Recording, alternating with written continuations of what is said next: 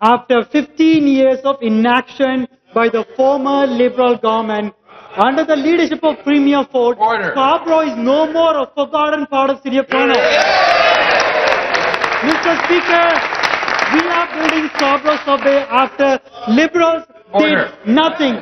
We are building the first ever medical school in Scarborough after almost 2 centuries, Mr. Speaker.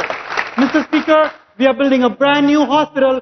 We are redeveloping a new emergency department. We will continue to build transportation. We will continue to build hospitals. We will continue to make Scarborough a better place for everyone. Doesn't matter where they come from. Under the leadership of Premier Ford, Scarborough is thriving and Scarborough is on the map. Thank you, Mr. Speaker.